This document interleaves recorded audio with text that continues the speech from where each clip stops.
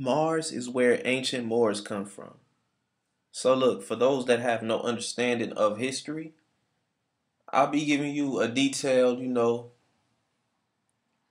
storyline of just things that, be in y'all faces, but I'll just be waiting for individuals to really grasp how hidden your history is. And that it's not a joke. You feel me? When people talk about this in the details in which they talk about interdimensional beings and an ancient past of megalithic structures, telekinesis, and just powers of that nature. They're not playing. But they don't want you to know that they were black. So I'm going to be starting off with describing, why the Moors are from Mars and, really the connections between that. So first I'll be starting off with something from Looney Tunes. They added the character Marvin the Martian. And Marvin the Martian, you notice about his skin, he's all black. He's from Mars, of course. They give him tennis shoes. They give him Nike, like Cortez's. No, not Cortez's. I meant Converse's. They give him Converse's, which have the 5-pointed star on it. So, if that's not enough, Steven Spielberg said that he's hoping for George Lucas, the creator of Star Wars, to really admit that his design for Darth Vader came from Marvin the Martian. Now, we know about Darth Vader, D-O-T-H, Darth Vader. For those of us that have studied this, know that the voice actor was specifically chosen for Darth Vader in the original Star Wars film to be a black man. And that's something as well that I'm going to get into. And just the beginning. With humanity, you had the woman, running free. She's first, and all of a sudden, these elongated skulls come out, you feel me? And there's ones that were found in Peru. And Peru has the megalithic structures. They have, just advanced technology that was there using basic elements, but using them to its full capabilities. And these skulls were found. This is not a joke. This is not a hoax. This is not fake. They have these elongated skulls. They really exist. They are you. And I accredit this finding to Brian Foster, white man, but he's telling the truth. But he knows that he can't tell all of the truth, as none of these people will. But me being a melanated individual and really having, just this knowledge of just where we come from. Just not everything, but I know that I know nothing. You feel me? And I'm telling y'all, this is not a joke. They've stopped testing on these skulls, on the elongated skulls that were found in Peru. They did not want them to be tested. The government, it's off limits. But Brian Foster has said that they have tested, secretly a scientist that he did not want to name, because the scientist did not want to be named out of fear of being murdered, of course, because we know, Brian Foster doesn't have to tell me. I don't need for them to confirm this. I know that these elongated skulls were black. They were melanated. I know that. But they done testing on this and it found that it wasn't human DNA. They found no traces of human DNA when they tested these elongated skulls. So what is that saying? It's saying that these people were from a different place, obviously. And during their run, they conquered a lot of places. A lot of places. And that melanin, it lived on. And these elongated skulls were treated as royalty. They were looked at as royalty, and the peoples, the masses that did not have this mass knowledge of just mathematics, astrology, and just physics, did not have that capability with the elongated skull and the power that it possesses. They emulated it by forming the head shapes, deforming their head shapes to try to look similar to them.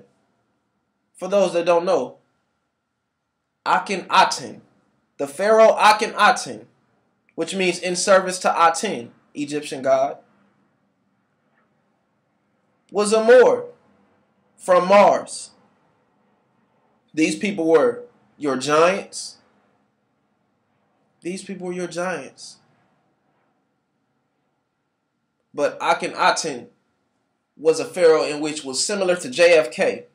Same personality. And honestly, for those that know just the spiritual realm, there will always be this spirit that gets into these positions of power that get born, resurrected, purposely reincarnates to get into this position to become a president, knowing that this will happen in the future, just to oppose and try to bring that shift.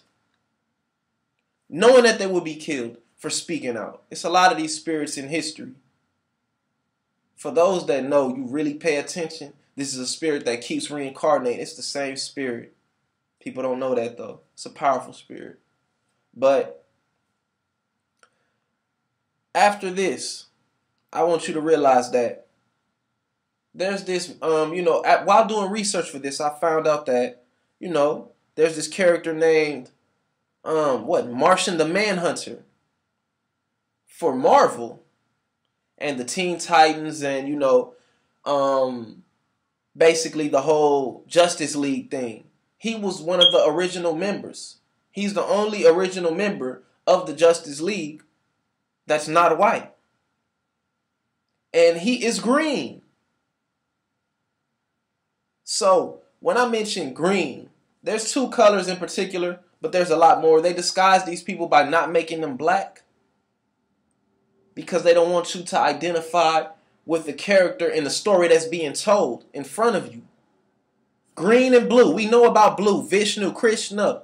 Meaning blue. Dark blue. Not the light blue that they portray in their paintings. The Vatsky and them that's coming in there. You feel me? I already know the history behind that. They try to hide it. It means dark skin, dark blue, dark black. Because it's a representation of the universe. The word black in etymology means shining, light. You feel me? Glistening, beautiful. But yet, if you look up swarthy, they'll give you a whole nother definition of black. But that's a whole nother era. Because the beauty, the standards of beauty have changed. It's never really changed. But in the public eye of how it's portrayed for the future generations, for those that don't do research, it changed. But for us that know, black meaning galaxy, you feel me? The stars, carbon, knowing that you possess this, the chaotic sense, you feel me? Just the creative sense, you know you have that connection because you are the original. Without blackness, everything comes from black. They know this. So, the coat of arms in Europe, for those that don't know, all black, Switzerland, Germany, you feel me? Your 1500s, your 700s, your 400s. Black coat of arms representing these cities. Black people on the front. We know. I mean, hey, it's nothing new. For the ancient, the Huns, they were described as swarthy, meaning all black, almost all black. And this was written in The Decline of the Roman Empire, Volume 4. This was written talking about the Huns tribe. And the Huns is supposed to be Asiatic. They had Rome shook. Almost all black. Almost like all black as in the color. This is their skin tone. We've been around. This is nothing new. I'm not surprised by this at all. You have Charlotte of Mecklenburg, which is a black woman. But she has, the light skin. And the light skin is from the Moors, interbreeding with white women. And this is the, result of that. Now, she has the features of black women because Obviously, she's mixed with black. The features show the nose, the foreheads, and the lips, and even the bone structure. This doesn't look like your white woman today. So, understanding that this is a Moor you're looking at. This is the Moor and what they have become. This is a queen. Charlotte was a queen. And what individuals always fail to realize is that history is not the way that the textbooks, say it is. Nothing like it. A lot of this stuff is hidden from you. They show their whole family with their features. You have to realize that this is a time in which these features were praised. The full lips, the big noses, the foreheads. A lot of people don't even know we have those foreheads. You know what I'm saying? You can tell that they are black. They have that in them. There were several empires. This is towards the decline, the end. You feel me? But there were still several centuries after because they were still warring with the whites that were banding together to try to overthrow the Moors.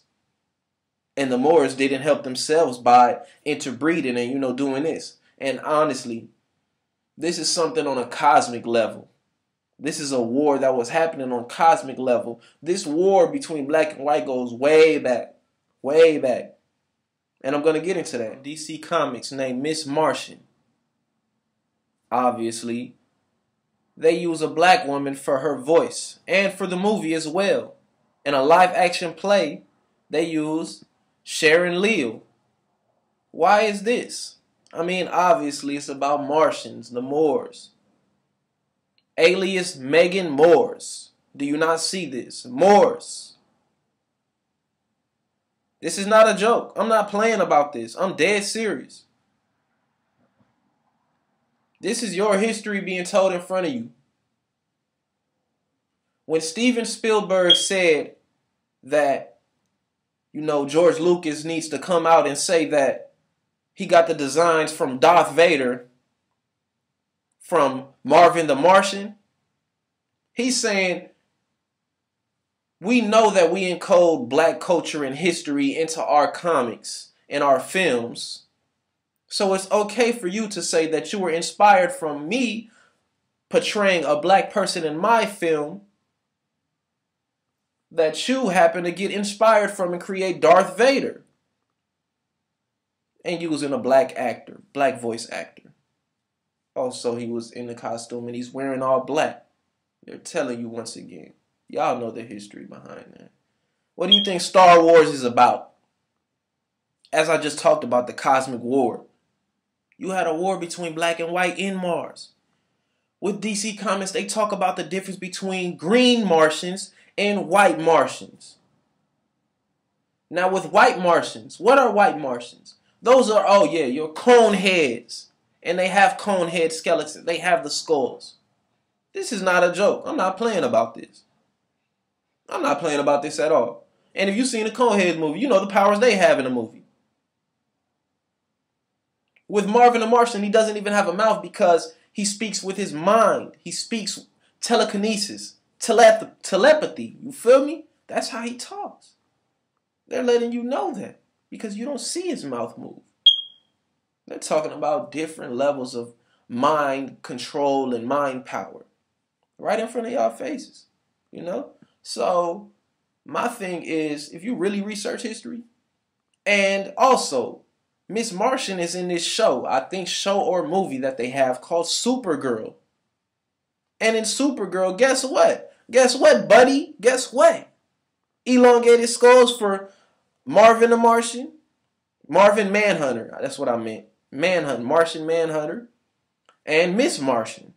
They both have elongated skulls. And guess what? They have what? Oh, yeah, you guessed it. Full lips. You see the features. And they're green. Looking like a few goddesses that gods and goddesses that the Dogon tribe mentioned. You feel me? Looking like a couple of them. I'm just saying. Nomos. You feel me? Looking similar. So, and also, related to the elongated skulls of, obviously, the skulls that were found in Peru. And also other places as well. This is your history in front of you. I see a lot of things happening in the quote-unquote conscious community. I see people, you know what I'm saying, enticing people to talk about certain things and trying to get the credit for bringing things back. I see it. Trust me. I see inside of your mind. Trust me, bro. I know. Bookie Austin, you know who I'm referring to because you asked the question in the comments section. I'm not talking about that. Because I already know the schemes that they trying to do. I'm ahead of that. We're talking about our history. So for those that don't know by now, green, blue is a reference to your skin. In cartoons, films, movies, animes, it's all in reference to your skin. Piccolo, the one dude that Goku fought in Dragon Ball Z after the Kid Buu series was over, you feel me? Him. They're talking, and he's dressed Moorish. He's dressed like a Moor. I'm done. He's dressed like a Moor, bro. Dressed like a Moor. This is ancient, by the way. And for those that don't know, this is nothing to be praised. I mean, it's just knowledge. I just view it as knowledge. I don't view it as like no ego booster, no shit like that, because I know the truth behind this. It's not honorable what these Martians did when they came to Earth. It's not honorable. They were interdimensional, but they weren't the only ones. Y'all don't get history, bro. There were so many people, so many different races. There's so many dimensions. You think limited. You feel me? Y'all think limited. These textbooks tell y'all to think limited. Way deeper than that. Way deeper. And honestly, in that spiritual realm, they know. They know. Alright, so I'm going to be reading from this article from Leroy D., published February 5th, 2016, almost 3 years ago. 5 reasons the Martian Manhunter is a black superhero. Just think, 1 year from now, Justice League Part 1 will be in theaters. Several long-term fans have voiced their dissatisfaction in the replacement of former original co-founder Martian Manhunter with former Teen Titan Cyborg. Some even claim that the change was made for political correctness to add a black character to the roster. My opinion of that?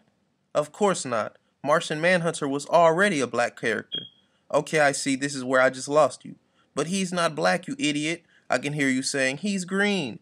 That is also true. But what if I made 5 points to argue that DC Comics has secretly hid a black character in a green-skinned Martian right under your nose? 5. Only non-white guy on the original team. It's pretty much a staple of every superhero to have a token black character. Storm. But we have to remember that Justice League was created in the 1960s, at the height of the civil rights movement and when race relations were reaching a fever pitch. At the same time, if you have 7 characters in one story, you want to make them as individual as possible. You have a woman with Wonder Woman, so since the other characters are white, why don't we have another character a different color to stand out? I know what you're thinking. So does that mean the Thing and the Incredible Hulk are black too? No, I'm not saying that. I'll let someone else say that. Remember that Ben Grimm and Bruce Banner are still human. They're not comfortable at any other state other than their human form. Martian Manhunter, on the other hand, is more comfortable in his Martian form and pretends to be human just to blend in. The biggest difference is Martian Manhunter isn't just a different color than the other members of Justice League. He's also a different race too. So look, I want to speak on this for a little bit. They're talking about race relations in the 1960s, where white men were, they didn't realize yet that the Jew had stabbed them in their back yet, you feel me?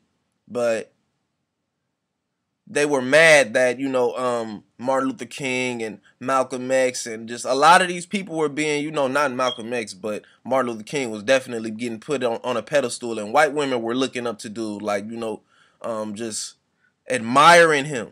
You have to understand too. If somebody was to come out in 2018 sounded like Martin Luther King with that voice, there would be memes. There would be all types of things, just not clowning it, but just admiring it, like his voice is to start a war. But instead of his voice being used for war, he could use his voice for war. Martin Luther King, y'all don't even understand what I'm saying. That voice and how he spoke, that's how he really preached. I have the day when I... Just like really like that, you feel me? That's a deep thing within itself. It captured a lot of people's attention. The power in which he spoke, but he was speaking peace towards the end of it, you feel me? And imagine them putting a black character on here. They was killing people in the streets. There was riots. There were race riots in certain cities in America where people were killed, and just all types of things going on. The KKK, which was started by, y'all know, bro. Y'all know who it was started by, bro. You feel me? That JDL chapter in South Carolina, along with Albert Pike, Freemason branch. You feel me? I mean, I know. But, them putting a black character on this original team would have been crazy. Why is that nigger up there? You feel me? It would have been hell. And what you have to realize about DC Comics and Marvel and a lot of these places is that the writers, they're plugged in when it comes to the knowledge of the black man. They're plugged in. Oh, they know. You feel me? They know how deep the history goes. So when they put you up there, they have to disguise you during this era. And it still continued. You feel me? It still continued of them hiding your history in front of you. Because they understand us on that cosmic level. So they're not the racist type, the creators of these comics. That's why black people love them.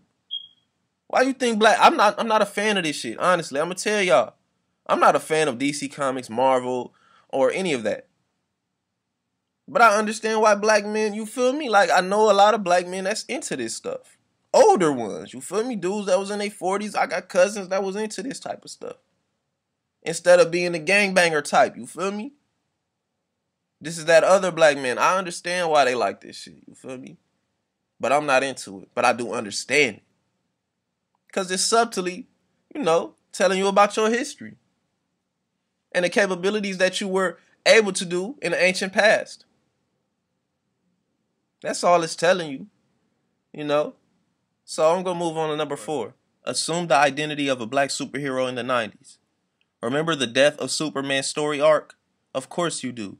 A lot of people ask, where were the bigger heroes like Wonder Woman, Batman, because I'm sure Batman would have been a big help with Doomsday, or Martian Manhunter.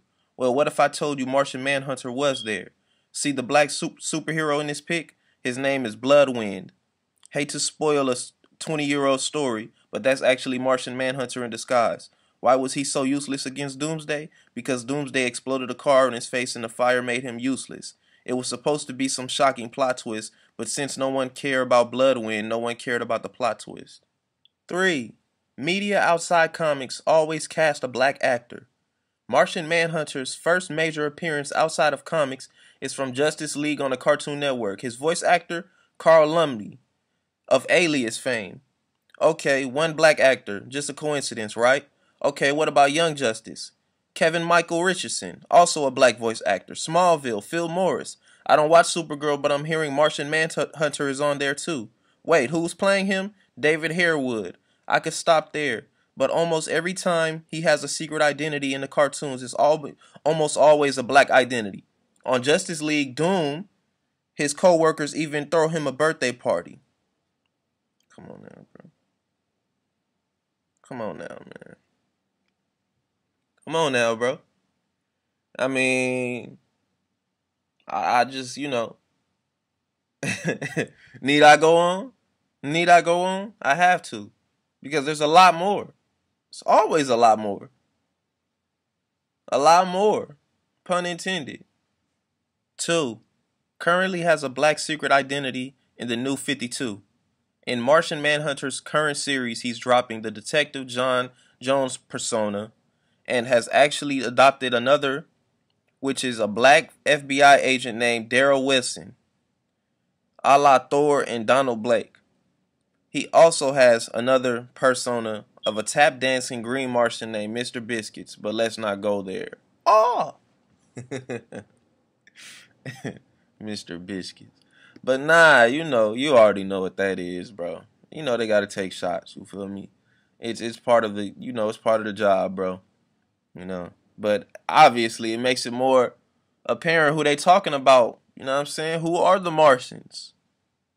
You have to understand that Mars was desolate. The Earth was going through a transference. I mean, not the Earth. Yes, it actually was. But Mars was, it was dying. It was dying. It was becoming uninhabitable for the people there. So, the intelligent ones found a way to get to Earth. Portals, interdimensional things, energy harnessing, some deep stuff. I mean, those that know, you know. The ley lines, where you think all this shit comes from. Earth wasn't taking advantage of that at first. It was some advanced people who put these, megalithic pyramids, and pyramids are places that focus electromagnetic energy. Ley lines of the Earth. They set that up. A lot of the stuff that you see, the great wonders of the world, were built by these people. The Moors, the Martians. They don't want you to know that, though. They built them up for energy. You know what I'm saying? Natural resources of Earth. And this is what the people are, just the people in power now. Why do you think they spray the sky so much? Why do you think they pollute the water? They don't ever want you to get to that point. That's the whole point. And who do they target the most? You know who they have to target the most. They're always telling our story in front of us. Are you paying attention, though? One, let's face it, we've seen this before. Panthro, Piccolo, Destro, Jazz from Transformers, etc. Even though these characters don't identify with a race, fans have always considered these characters black characters. Jazz in the Transformers movie was voiced by Eddie Winslow. Break dances during his introduction. Michael Bay thinks racism is hilarious, and is the first Autobot in the movie to die. I don't think that's a coincidence. Some critics have even accused the new TMNT movie, Teenage Mutant Ninja Turtles movie, of making Raphael the Black Turtle. Keep in mind, I don't see this as a negative. Panthro was always my favorite Thundercat, but I never really understood why I just identified with him and never questioned it. That's what I'm talking about with these DC Comics and Marvel stuff, you feel me? Similar to now watching Star Trek, the Klingons were always my favorite. Now on the other end of the spectrum, there's also Mudflap, Skids, and Jar Jar Binks. But let's keep this article positive, shall we? So that's my case for including Martian Manhunter with the same likes of Spawn, Blade, and Black Panther. I could have also added that he comes from a society that was destroyed because of differences between his race and the white Martians instead of seeing eye to eye. But I think I'll quit while I'm ahead. Nah, you should have kept going, bro. I'm just playing. I'll take it from here. Shout out to bro for that article, you feel me? Shout out to him for that. Because I was doing research on Miss Martian and Martian the Manhunter and ran across his article. And I was like, whoa, perfect. Gotta do it like in extreme detail and lay it out there for the people because a lot of people don't even read. So, and I want to talk about this as well. For all of those that love anime cartoons and, were you really paying attention to your children's cartoons? Of course not. They were showing you your history in front of you. They were telling you about what you were. Not just on the Moorish America level, but the Moorish Mars level. The Fezzes. The crescent moon with the 5-pointed star. It's not Islam. Don't get that confused with Islam. You think a star and a crescent moon is just for one religion? One religion out of a whole quote unquote solar system, but a sky of unlimited potential? Really? That tells you that religion is to bind, to keep you closed-minded. To keep you closed-minded. They put it all in the cartoons. Movies. They show you them. This is from Naruto. SpongeBob, a lot of places. You feel me? And it's not even a Freemason thing. It's not even that. It's deeper than that. They know this. It's about magic. It's about energy. To be truly awakened. So, I could have talked about the Star Child skull found in Copper Canyon, Mexico, with red fibers embedded in the brain on the inside and outside of the skull. You see red fibers. They don't know what it is. I mean, they do, but they can't tell you. Red fibers. Mars is what? Oh, okay. But there's all types of species that existed and still do. World is not as limited as you think. Nowhere near that. Broaden your horizon. I wouldn't even say horizon. You know where horizon comes from. Heru. Horus. Same thing over and over again. I ask for individuals just to be aware. Do research. Because I'm doing mine. You know? I mean, it's all coming together, This is something that's leading up to something else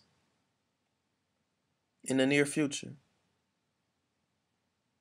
Because this information wouldn't even be presented in this way if it just didn't add up. It wouldn't even make sense to this level. So, with that being said, like, comment, dislike. Peace.